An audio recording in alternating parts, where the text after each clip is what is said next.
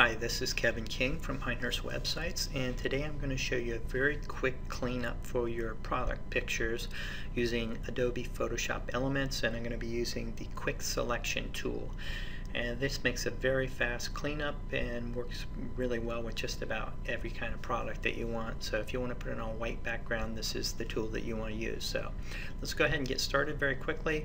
I'm on a PC and I'm just going to go to my folder, and right now I have it selected actually already on my iCloud Photos, and I shot this with my iPhone. And basically what I did was these are the purses that we want to clean up, and I'm going to just tell you how I shot them. So I'm going to double click on this.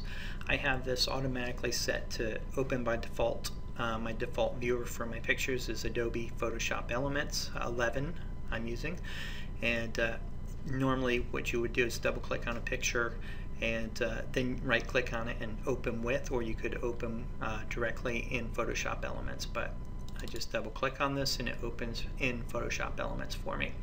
So I just create an infinity wall for this item by pushing a piece of poster board up in the back so that I have mostly a white background. I could have done a little better on this side right here, but it's really not going to matter when we use the Quick Selection tool. So I'm just going to go up to the Quick Selection tool, which is the second down here on your toolbar, and just clicking right on that, and you'll see that there's Magic Selection and a few other tools here as well, but we have it on the first one, which is Quick Selection tool. So all you do is just drag it, and you can see it really does a good job of just selecting just about everything right here, and then you just pull it across. So I'm going to get it onto this item right here and see what a good job it does very quickly. I use the Control++ to make this a little bigger so I can really get in and refine the edges. So, and that again is just holding down the Control++ makes the screen bigger, and if you want to move the screen around, use the hand tool on the upper left over here, and you can just move the tool so you can see, you know, if you want to, you say you got it a little too big and you want to bring this down so you can really get in and do the detail. Go back to your Quick Selection tool and just drag it across and see what a great job that does selecting everything that you want in the picture.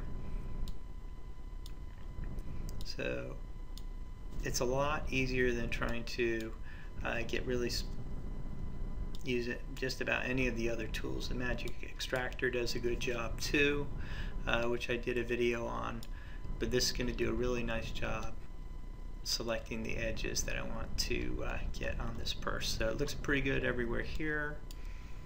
You just want to make sure that you don't have any items cut out like right there. And let's just get around the bottom, and I'll just probably come back and fix that with the eraser after I'm done.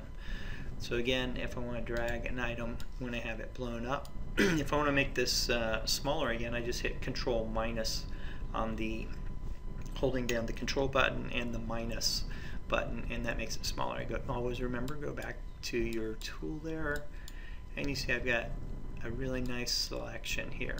It doesn't take but a few minutes to get this cleaned up, and what I'm doing is I'm just left clicking, and I left click and then drag. If I want it to go on a line, you see this just misses that little spot right here. What I can do is use the subtract. Down here are the tools that you can use with the Quick Selection tool, and this one I'm just going to subtract from the selection, and just by dragging this up it subtracts. Went a little bit too far there, so I go back to the add, and I get right on my line pretty good there, just that one little section. Now we've got a pretty good selection. Get rid of these two little spots.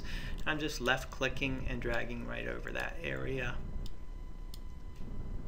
and as I drag my cursor, it just selects the area that I want.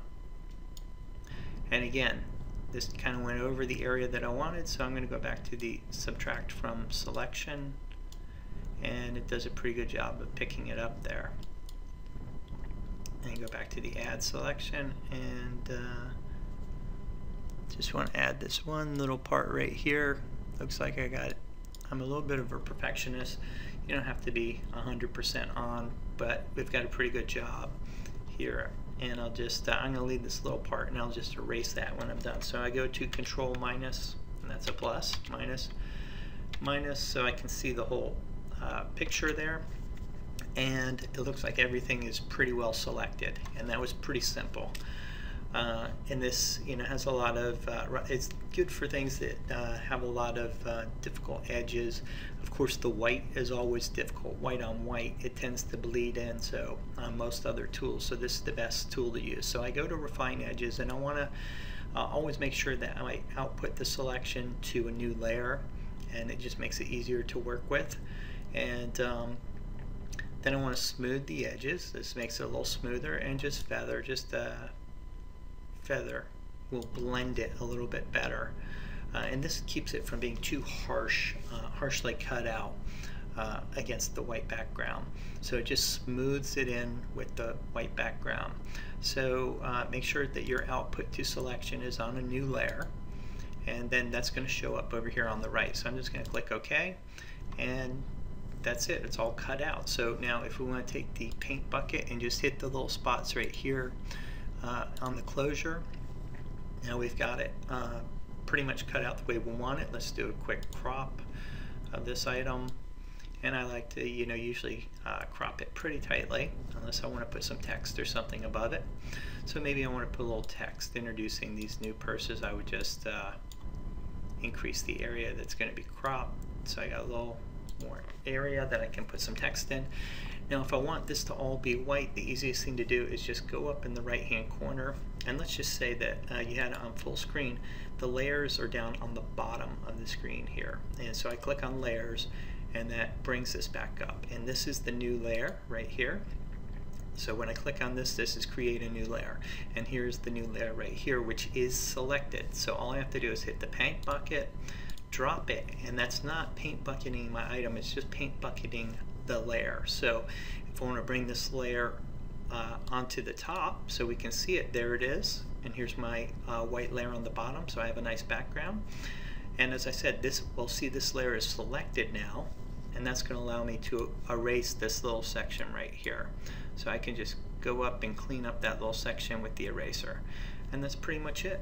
If I want to put some text on the item, I could just pop some text up here and say new purses from Tiramisu, and I have it on white. That's why it's not coming up. So I just go change the color of my text. Let's just make it a nice gray here, and put new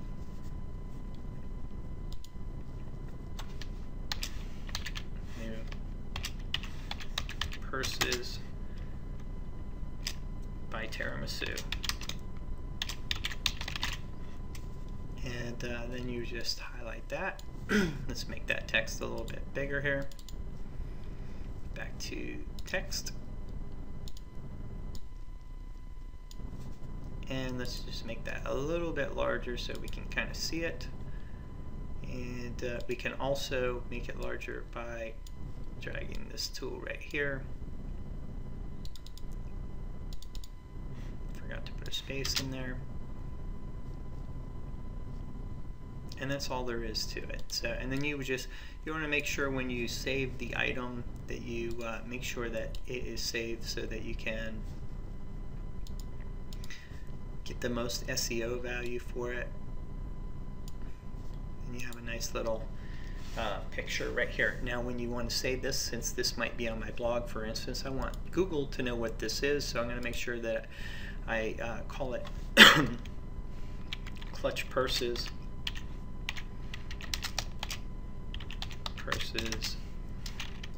with starfish by Tiramisu. So Google's going to know that all of these will be keywords that will be searchable because they'll be in the name of the, I'm going to make it a JPEG.